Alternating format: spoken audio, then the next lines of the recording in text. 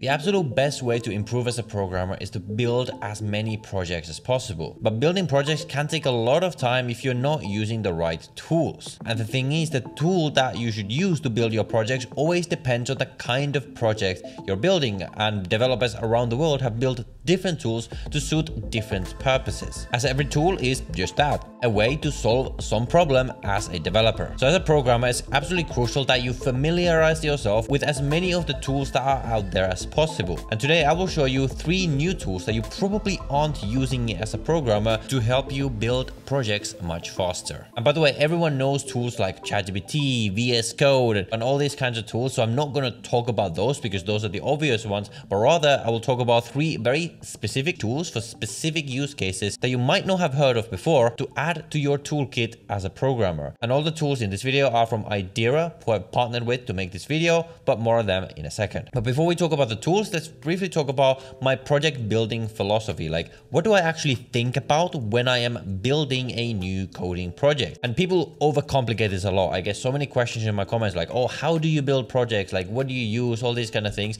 But really, all of this is very, very simple. It's just step 1, I choose a project that I am excited about. And if you just do that, that will pretty much solve all of your problems. Because if you really want to build the thing that you're trying to build, then it will make it so much easier to actually stick to it and go through and solve the problems that you're going to encounter while building the project. And after I have chosen my project, I will step 2, build what I call the minimum viable product version of that project. So essentially, I will look at the project and think about what is the simplest possible version I can make to fulfill the need that I want that project to fulfill. And step 3, I will simply iteratively optimize and add new features to that project. And as I just keep doing that for longer and longer, the project will keep getting better and better and better. And then I can essentially choose when I'm done with that project and move on to something different. So the tools in this video are from Idera. So what Idera is, it's essentially an umbrella company for tons of cool development tools like text editors, code deployment tools, low code tools, and many, many more. They have a lot of like different brands under the same company. I've used many of their tools before. So you can check out their website down below in the description for all the tools they have available. And the first tool I wanted to talk about in this video from Idera is called Ultra Edit. So Ultra Edit is a market leading suite of text editing tools for Windows, Macs, and Linux users. And they are specifically renowned for their large file handling capabilities as well as security hardened suite of tools. So I'm going to show you their main editor, Ultra Edit, in a second, but they also have different packages that include the Ultra Edit text editor, Ultra Edit Studio, which is a text editor with Git integration, Ultra Compare, which is a diff tool, Ultra Finder, which is the search utility, and Ultra FTP, which is an SSH/FTP client. So I started using this tool because I was doing some project where I needed to play around with a couple of very, very big files. And the issue I came up with is that, for example, right here, we have a very large CSWiki dump XML file. And when I try to open it with a traditional text editor like VS Code, it will not open, as you can see right here. So I needed a specialized tool to deal with these very large files. And Ultra Edit is essentially the text editor for that purpose. So now inside Ultra Edit, I'm going to open the same file that we tried and failed to open with VS Code. And as you can see, it opens with no problems inside of Ultra Edit that we can now just scroll through. We can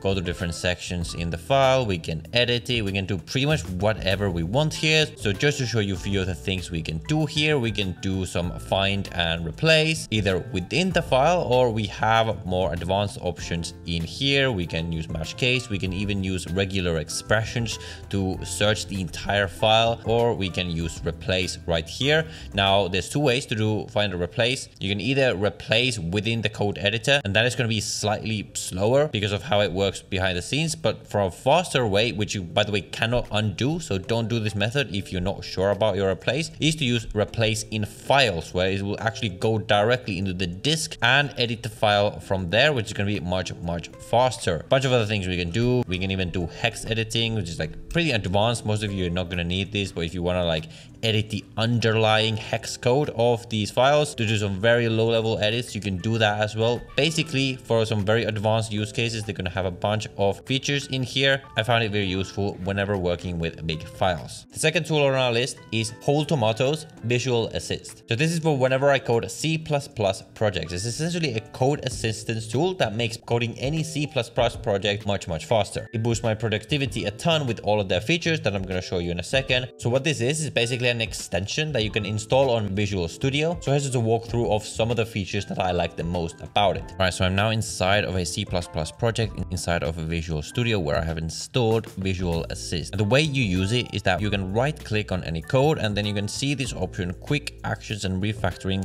VA. And the first thing we can do is rename a function right here. And whenever we rename a function, it will automatically be renamed everywhere where that function is used. We can also change the signature of the function, like change the return type, change the parameters, and we can even search for all of the projects where that function is used. We can also convert an instance to a pointer or vice versa. And we can also automatically generate getters and setters for any class members by clicking right here on encapsulate field. And over here, I can just change the name of the setters and getters and click OK. And it will automatically generate my getter and setter just like that. We also have access to a bunch of extra tools when we go to extension and then VAssistX. For example, we have a snippet manager where you can save snippets and insert them into your code. We have some code generation tools, and there's a bunch of other features that you can use that you can take a look at on the website, but I would recommend just downloading it, installing it, and then playing around with all these different options. This is just what I like the most. So for any C or C++ developer, I think installing this is just a no-brainer. Like, why would you not have it? It will make coding any C or C++ project so much faster. And the third tool on our list is Rad Studio. Now, this is something that is very close to me because I actually coded a startup before that was a desktop application that we wanted to be installable in all kinds of different platforms like Windows and Mac at the same time. But we ran into many different challenges with making the same app work seamlessly with both Windows and Mac. There were so many different things when we needed to have separate code for Mac and Windows, and it was very difficult, and it ended up wasting us so much time. Sadly, at the time, I was not aware of Rad Studio, which is essentially an IDE that is optimized to help you make cross-platform applications that work across many different platforms as easily as possible and with just one single code base. And then the way it works behind the scenes is that your code essentially compiles automatically into the native code on all of the platforms that you want to use. This means that as a developer, you sort of get a double advantage. Number one, you get the efficiency of only maintaining one code base, plus the efficiency and performance of having platform native code. All right, so once you install Rad Studio, this is what you're going to see. So you want to choose your languages. So Rad Studio works on the C++ and Delphi languages. I'm just going to choose both of them right here. And then you want to choose your target platform. So which platforms are you trying to make your applications for? So to create a new project, you go right here on File, New, and then you can choose the type of application you want to create. We're just going to choose a multi-device application in Delphi. As you can see here, it's going to show me all the icons of the platforms that I'm able to create this application for. I'm just going to make a blank application right there. And then what you're going to see here is this central panel, which is going to be the visual tool that's going to help you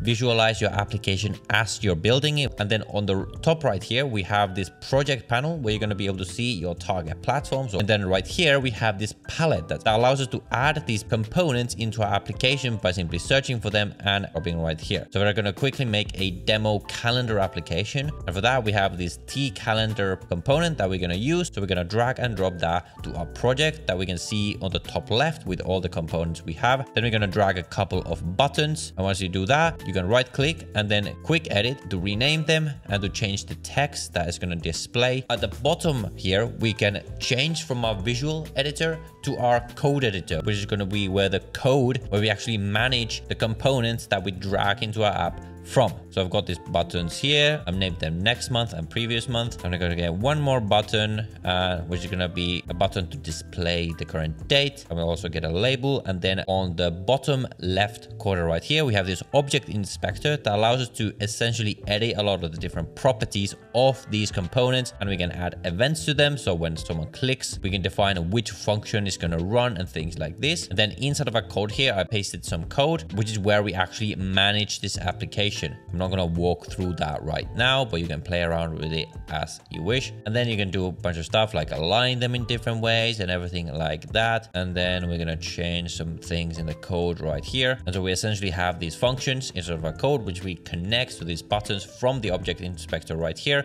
And once we are ready, we can run the application in development mode by clicking on run right here. And as you can see, the application works, the buttons work, everything like that. And once you are done, from the top, you can then click on project and then build project. Then you choose the platform they want to build it for. And then you choose the location where you want to save that project. And would you look at that, we now have a calendar application. And with the same code base, we can easily also export it on Mac or whatever platform you want, which makes it very easy to build cross-platform applications with a single code base and with this visual code editor. So I will leave the links to download all these 3 tools. You can get free trials for all of them with the links down below in the description. And if you're looking to hear more mainstream tools that are going to be relevant to pretty much every programmer, then I actually made this video right here with the top 7 coding tools that I cannot live without as a programmer. So go watch that video next, and I'll see you in the next one.